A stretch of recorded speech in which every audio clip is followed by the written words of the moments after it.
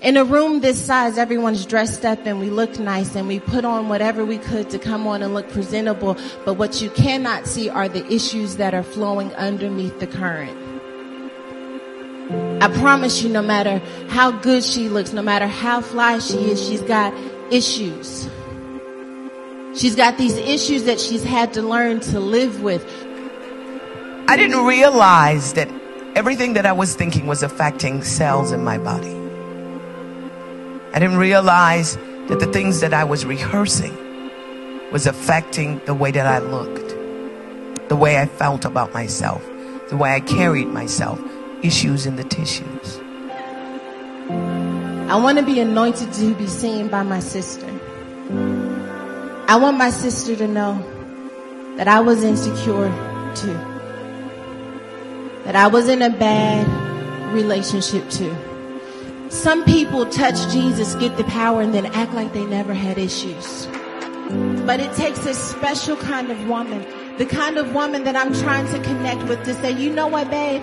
I see you struggling, but let me tell you how I got my healing. I knew how to touch Jesus and then be seen. I wish that there were some women in this room and in this generation and in this world who didn't mind saying, yeah, it looks pretty now, but you should have seen how broke down, raggedy, disgusted, and insecure it was before I put the highlight and contour on. I want you to realize that before I had an incredible husband, I had a raggedy, low down, no good, for nothing brothers in my life trying to mess up my self-esteem. I want you to know, before I got the job, that I had to work at the grocery store and I had to flip burgers. I don't want you to just see me in my heel state. I don't want you to just see Mary. I want you to see Eve, because had it not been for Mary, there would be no Eve, and had it not been for Eve, there would have been no Mary. What am I telling you? I'm telling you, another woman needs to see. I need to see you. I need to see you. I need to connect with you. I'm not going to let you fall. I'm not going to let you fail. You're not going to be around me telling me what's going on with you and I act like, oh my goodness, I could never imagine. No, girl, I may have not gone through that, but let me tell you what I did go through. And let me tell you how I got healed. And let me tell you how I came out on the other side. I want to have a sisterhood of women who won't let another woman dissolve while you evolve.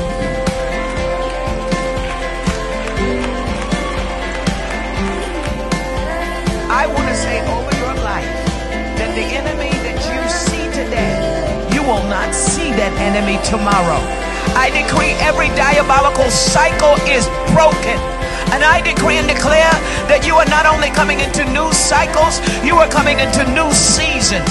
I decree old seasons are broken and God is introducing you to a new season. I release the anointing of Esther upon you. I decree that it's not only your time, it is your turn. Because I'm coming from behind and I'm desperate to hear from you. I don't want to just be a church girl. I don't want to just be someone else who knows how to hoop and holler and dance around and goes back home and their life has never been changed. I saw a generation do that before me. I want to be a God agent. I want to be a demon shaking, soul stirring, create something down on the inside of me. I feel like y'all might want to preach a little bit today. God, do something on the inside of me that shakes up every doubt, every insecurity, every fear. I am desperate, God, to stop these issues. Can I just have 10 seconds for the desperate women, for the women who came to be cute? We'll get back to the message in a minute, but can I hear from some desperate women? Make a demand on heaven. Let God know that you're talking to me. I hear you saying something to the woman you created me to be. God, I can't let this thing take over my mind any longer. Loose your hold off of me, Satan. You have no power in my life. Loose your hold off of my family. You have no power in my life. God, give me my heart back. God, give me my mind back. God, give me passion for something other than what I see on Instagram.